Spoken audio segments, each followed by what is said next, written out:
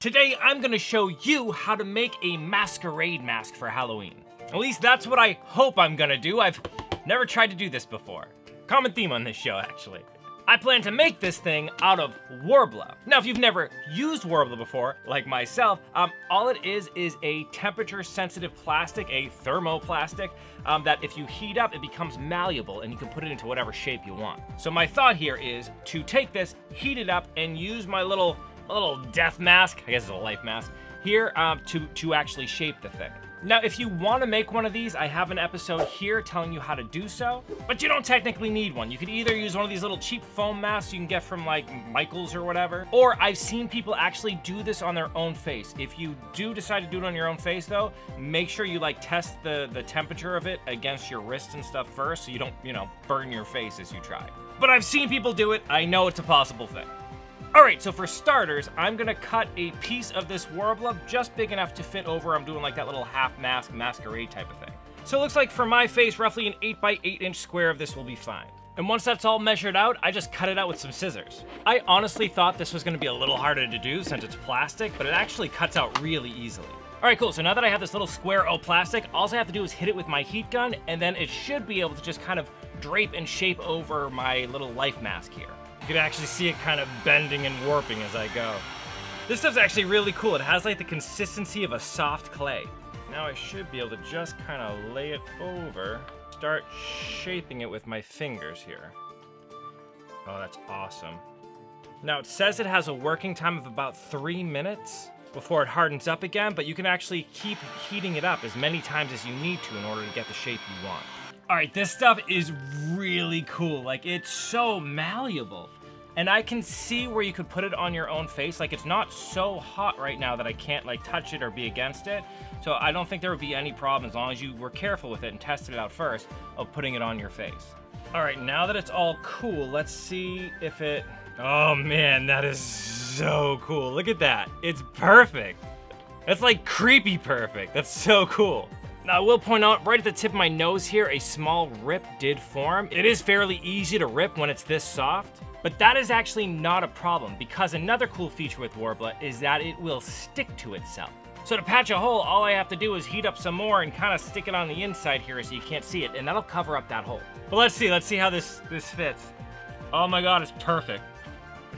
It fits, it's custom, it fits to my face, it's perfect. All right, so the next step is I'm going to cut this into the shape that I want. And to do that, all I have to do is draw out the shape while it's still on the face here, and then cut it out with my scissors. And once I like that shape, I carefully drew in and then cut out the eye holes. Then I cleared out the nostrils a little bit so I could breathe. Okay, at this point, I am ecstatic. Like, it fits perfectly. Check that out. Now to jazz this up, I could go ahead and just paint it, but again, I mentioned before that Worbla will stick to itself pretty well. So I want to add some little raised areas and designs right to the mask before I paint it. To do this, I first cut a template out of paper and put it against the mask to make sure it fits okay. Then laying that on the Worbla, I cut that shape out with my X-Acto blade. To make them stick, all I have to do is heat up that piece that I cut out and heat up my mask and then carefully place the two together. I actually found that by holding it in place as I heated it up, made sure that I was able to bond it exactly where I wanted it. Happy with how that looked, I cut out a few more pieces and put them into place as well. I then discovered I was able to use my hole punch to make these tiny little nibs that when stuck on look just like rivets holding everything together. So I just continued this way, adding little bits and bobbles until I was satisfied. I also stuck on a little piece to fill in that hole area that had torn at the nose. And look at how dope this looks. This is coming out so great. I love all these little raised areas here, and the design you can make with this stuff because it all sticks to itself is really cool. All right, so from here, I need to paint this bad boy. I'm gonna start by painting it this matte gesso, which helps prime the surface and gives it a little bit more texture. Now this stuff's either pronounced gesso or gesso. Google likes to call it gesso. I don't know. All I do know is that it's the recommended primer when people are using Worbla. Now for my color palette, I'm actually gonna be pairing this with my War Mage. So I'm gonna be going for like a deep blue, a black, and a silver. All of which I have here in some metallic acrylics. And I am really psyched with how good this metallic paint came out. The colors were super vivid, and the whole thing looks really kind of metallic. It's really neat. All right, so happy with the way that looks so far. I'm gonna hit it now with my airbrush just to tone down that color a little bit and add a little bit of extra depth by darkening around the eyes and just the general outline of the face. Kind of like doing makeup. We want to bring out those cheekbones. And bam! Check that out! That looks so good! Wait, hold on. Let me get the whole effect in. All right. Now let's just put this on. Check that out!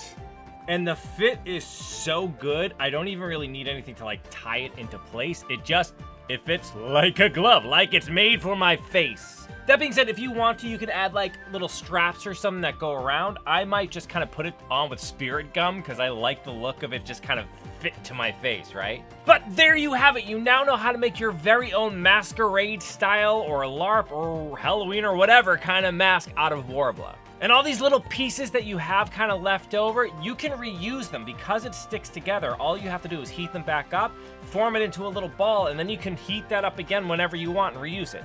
This stuff is awesome. I'm gonna use a lot of this stuff. Anyways, I hope you enjoyed today's episode. If you did, want to give me some of that like it love, and don't forget to subscribe so you know when I release new content. In the meantime, though, keep leveling up, you. Welcome to the end screen. Now, I'm not saying if you don't click on one of these videos down here, you will be cursed, but I'm not saying you won't be. Do you really want to roll those dice? Click the video.